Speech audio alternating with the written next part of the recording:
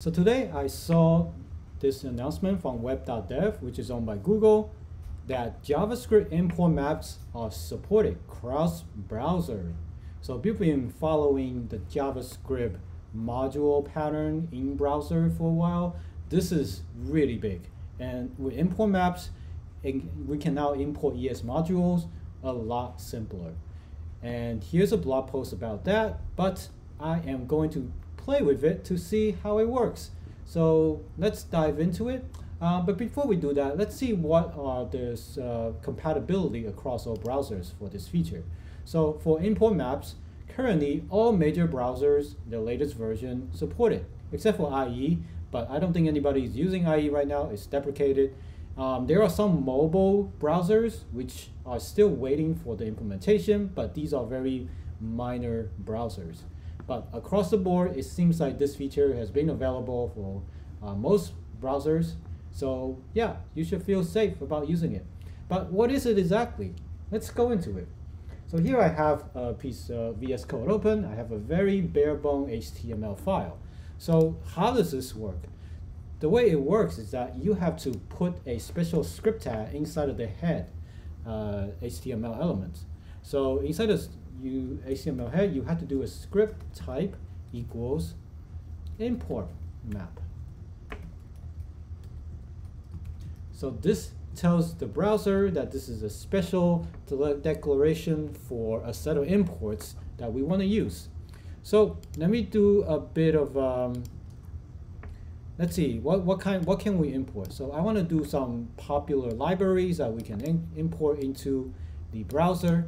And with this, we don't really have to do it all the way anymore. So let's see how I do it. Let me just paste this in. So as you can see here, I am loading in Lodash and Moments.js. Lodash.js is one of the most popular utility JavaScript packages out there. And then Moment is for time management, time manipulation. So these packages usually are available on npm.js or one of those CDN servers where you can import them, like CDN.js, right? Usually you can bring them in somehow like that. But we're gonna do it like this. Now this looks very similar to package.json, except that we're not really doing package.json. There is no npm install, there is no node that I'm using. This is just a plain HTML file. There's no node, there's no npm, I don't need anything. So that's all you need to bring these two libraries in there. So let's save this. So here I have a simple Python server set up. So it's opening up, it's listening on port 8000. So let's see what happens. So if I only write this portion down in here, and then if I go to the browser here, let me zoom in a little bit. So I want you to look at the network tab, right? So this is where you can see, if I refresh the page, so that's interesting. Nothing gets loaded yet, even though we defined it here. So that's first thing. You define it, but you actually need to use it. So inside of the body tag, let's start using it. This is the body, just to make sure that this is showing here. If I refresh, okay. So this is the body. Now inside of the body, this is where you usually define your JavaScript code, right? So let's say again, reminder, this is an HTML file. So we do have the good old script tab, right? If you want to put some logic in here, JavaScript in here, you have to enclose it in script tab. Now, what is the difference between, so if you want to use any of these imports from import map in the script, you have to do something extra. So here, you have to actually say type module. So if you don't do this, then this import thing won't work. So now I'm inside of here. So one thing I like to do first is I like to feature detect to see if this browser supports this mode. So if the browser doesn't support the mode, this basically does nothing. So I want to do a check here. So if I want to do something like a feature detection, I can type something like this in. So this means that you can do HTML script elements that supports a import map. So this is a feature detection script. It tells you whether the browser supports this feature. So let's save this and refresh in the browser, and it says supports. So that means this browser, I'm on the latest Chrome version at in May 2023. So this version supports the import map. Great. now we have this feature. We know that this supports import map. Let's import something. So remember, up here, we are telling it to say, hey, I want to use these libraries. Let's look at moments.js. So if you work in any of these minified JS environment or React.js or any of these, like they have the ES, the import pattern. So in here, you actually write the same code. So you do import moments from moments. So this should look really familiar to you if you're used to React or any modern day client-side JavaScript tooling. So now I have this whole thing here, right? I am bringing in the moment.js, but let's observe in the browser what the behavior is. So if I press save now and then I refresh, so nothing happens. But look at this. What's interesting is that let's do it again. So as you can see, moment.js gets loaded right here. It's 29 kilobytes. And as you can see, the URL of this thing is from this external location, right? So the reason there are two calls is that this the package, the host I use here. So what this does is that it goes to here and then it makes an extra call to the actual moment.js library. So that's why you see two calls. But normally when you put something in there, it should only make one call. Because this does some sort of redirect to import the code, the proper package. So now the second one is what you should look at. This is the actual moment.js library, 29 kilobytes.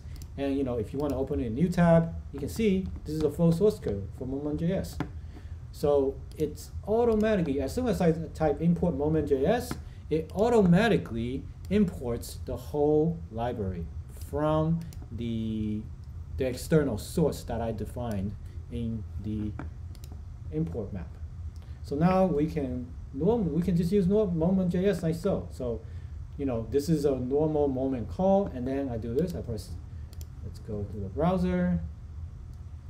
So if I do everything right, there you go. Now this is the output from the console log. So I'm actually using moment.js in the browser, in the HTML index HTML file inside of a script tab.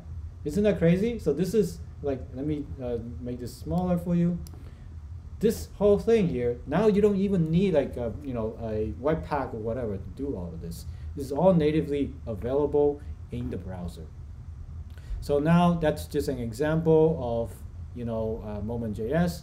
I can do the same for Lodash. Now Lodash, there's some weird thing happening. So let's do an example first, right?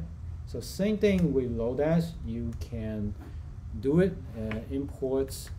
So you can actually do import for Lodash in the standard way. So if I want to do a flatten function, right, from Lodash, flatten. So this is how you import that function. And if I want to call it, so here, and then console log order users. Well, I could call it anything. So let me just call order numbers, not order, flatten numbers. So let's do that, and then we refresh. Takes a second for the thing to load. Oh, does not provide a nice sound. So there's some like weird thing going on. Actually, this is actually the right syntax. Refresh.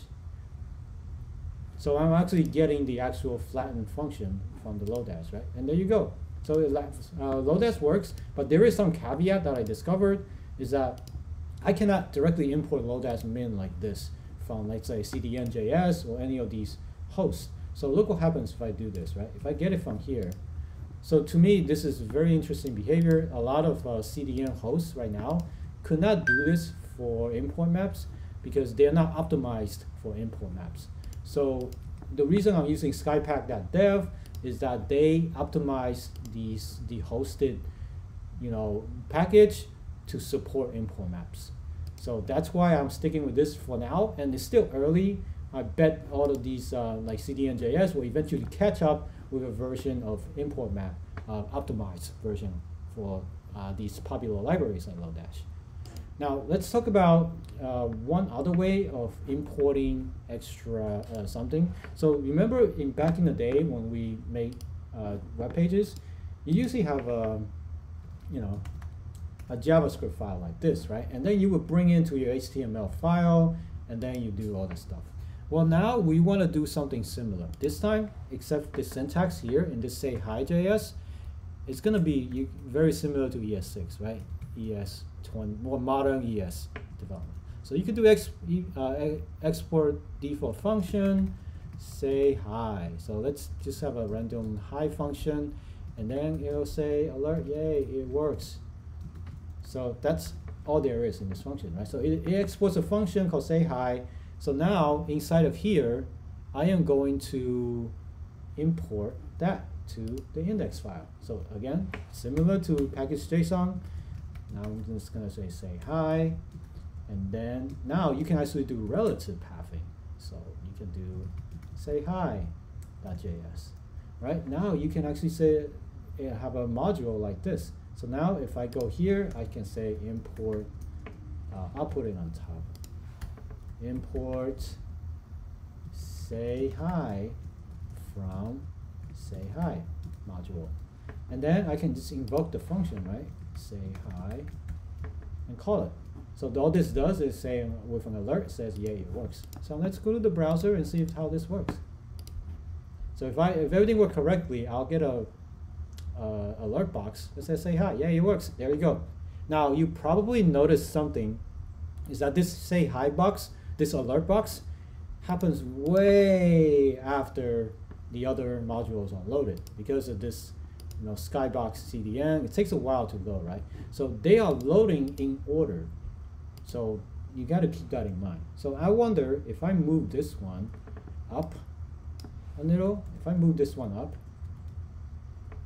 what happens there, right? So if I move this one up, will my load time, will it do the say hi first?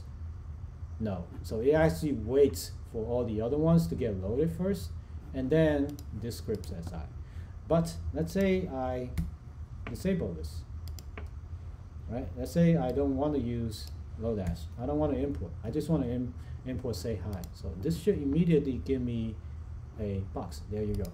So it does have this weird behavior where the external script will always try to load when you use, if you ever use external script, it will try to load that externally, and then it loads the local file. So this is a bit bothersome to me, obviously. And then the other big thing to remember is that you're now loading an external script directly. So we've been doing that also, so traditionally, but now you're actually loading in code on an external source. So let's say this company got hacked, skypack.dev got hacked, and somebody loaded in a malicious file here. So now what happens? Now this could potentially have been a vector or attack on your website. So I would stay away from companies that you don't know, you don't familiar with, but I would go with a trusted company like CDN.js or NPM or something like that. But still, it's still a vector or attack. Anytime you import an external script, it has an opportunity for them to attack your website. So that is it for this tutorial. It's a very, very easy, simple introduction to import maps, and hopefully we'll get more traction to it.